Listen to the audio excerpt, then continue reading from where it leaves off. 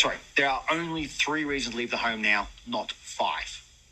Work is not a reason to leave the home for the unvaccinated. The Chief Health Officer has also determined that restriction of movement is critical right now and that 1 hour of exercise for the next 4 days is not essential. Remember, these restrictions only apply to those who are not fully vaccinated. 2 things on this coming out from Australia's Northern Territory. Number 1, allocating freedoms based on medical status is divisive and unhelpful. And number 2, no government has ever willingly given up this level of power over its citizens. Anyone who is marginally concerned with maintaining any level of freedom, regardless of medical status, should be very concerned with this.